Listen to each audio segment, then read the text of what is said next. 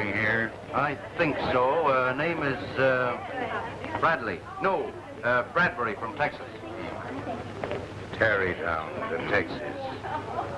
She sure covers a lot of territory.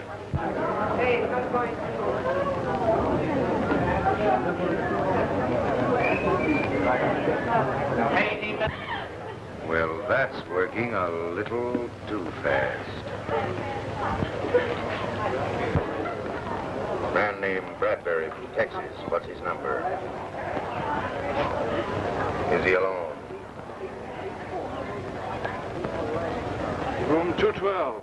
James Bradbury, registered this morning, alone. Has he got a parlor? No, just a bedroom. Give me that phone. Give me the head porter. Porter, this is Dugan, the house detective. Send a man to 212 in 5 minutes to take down some baggage.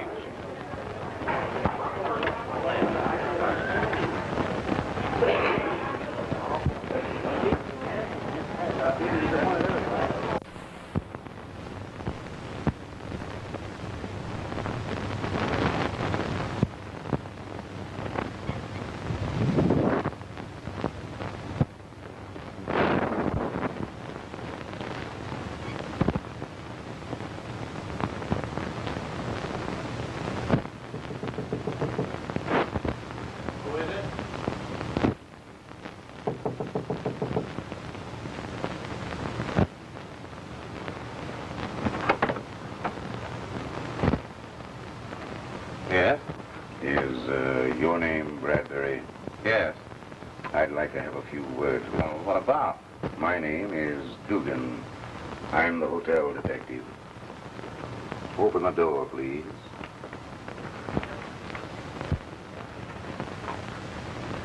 Well, what's the meaning of this?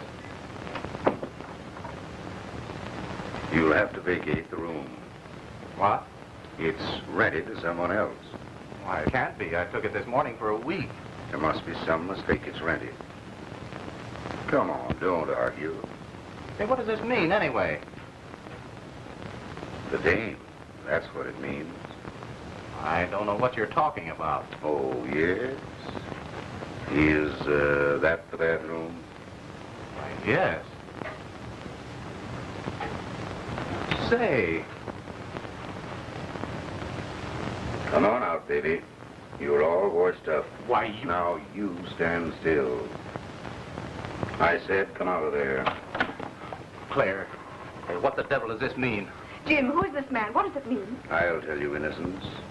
It means it just ain't that kind of a hotel. Hey, I demand an apology at once or I'll break your neck. This lady is my wife. Take it easy, Texas. Take it easy. So, she's your wife, eh? Well, well, well. I thought you'd say that. She is, I tell you. Oh, dry up. I saw her pick you up down in the lobby. You fool, you blockhead. Come. All right, Gus. These folks are checking out. Take this stuff. You can't get away with this. Keep your hands. Wait a minute, Gus. Where are your manners? This is a high-class hotel. Now get this, you two. I'm giving you a break. Just 5 minutes to pack. Going to hand me any more arguments? Yes, we're staying right here. Please, Jim. I wouldn't stay here for all the money in the world. It's really all too terrible. Thanks, lady. Okay, Tex? Just a minute, Claire. Jim, please, please. All right, dear. We'll go. Please get out. All right. I'm going.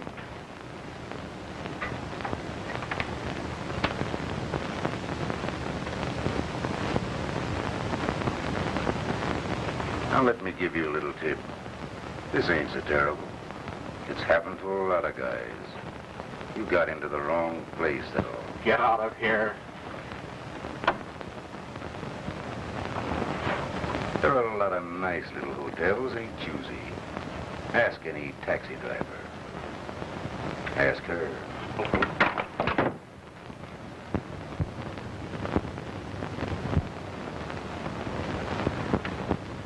there, dear. Don't let it worry you. To kill that clumsy fool. Don't do anything more about it. Let's just forget it and get out of here as quickly as we can. Why does it have to happen tonight? I'm so sorry, honey. But it's all over now. And tonight's just beginning. Let's forget. I can't quite promise that. Rhinelander 19808. What are you going to do? I'm going to see that this remembers Mr. James Bradford until it falls apart. Oh, but Jim, I asked you to please not... Please, darling. Come in. What is it, Walter? The man in 212 wants to see you, sir. Name's Bradbury. Certainly, show him right in.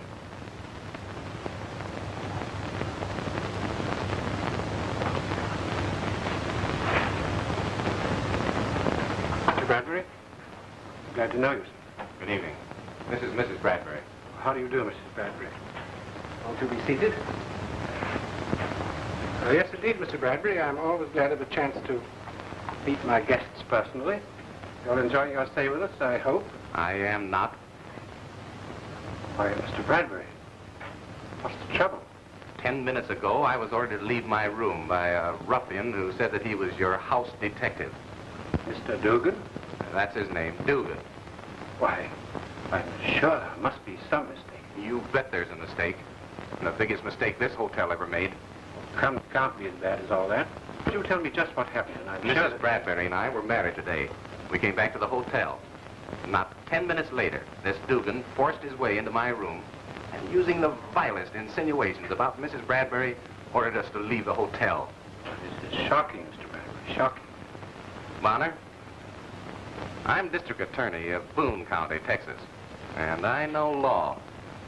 I can sue you for $100,000. A hotel like this wouldn't dare let the case go to trial. Oh, of course you wouldn't do that. Of course I would, unless an apology is made to Mrs. Bradbury at once. Oh, by all means, Mr. Bradbury. I trust that you understand, madam, how deeply I regret this unfortunate occurrence. Personally, and for the hotel, I offer you my most sincere and humble apologies. Thanks. I know you need it. Just a minute, Claire, just a minute. That won't do.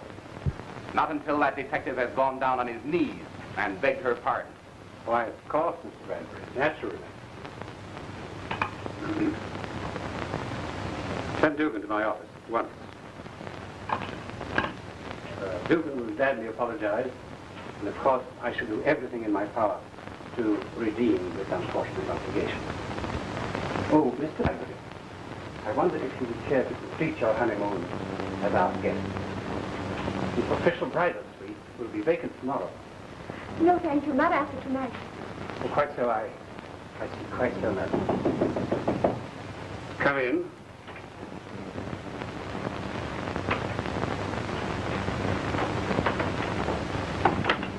You, sent for me? Dugan, for your stupid, bungling conduct in breaking into room 212, I want you to apologize to Mrs. Bradbury unconditionally and at once. Wait a minute. You want me to apologize to her? Or what?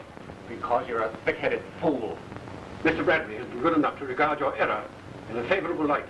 He is willing to accept an apology from you to Mrs. Bradbury in place of a suit for $100,000 in the favor of discharging you in his presence. Wait a minute. Now let me get this straight. Dugan, you do as I say. Take it easy, Mr. Bonner. This guy ain't gonna sue you for no $100,000. Oh, I won't wait any longer. I'll file suit in the morning. No, wait, Mr. Bradbury.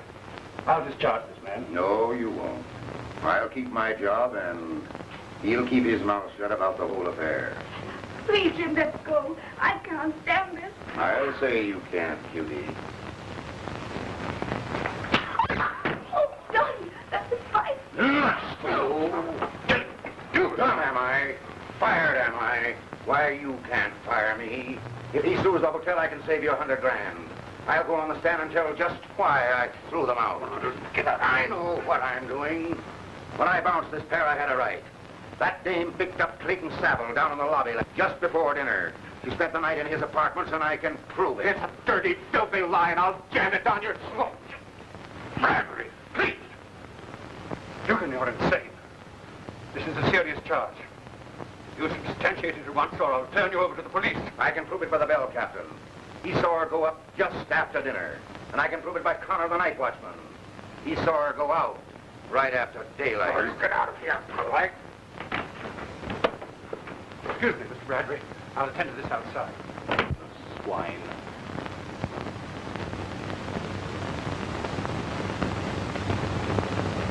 Claire, what is the meaning of all this? It hasn't any meaning. It's just a ghastly mistake. Well, then you weren't in the hotel last night. Why, Well, were you? Please, dear, believe me. There's nothing I shouldn't tell. I'll explain everything some other time.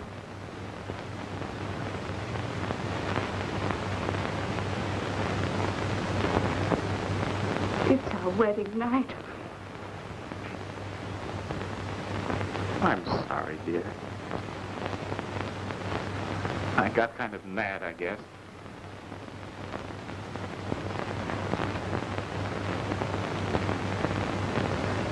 I knew you'd understand. Sure.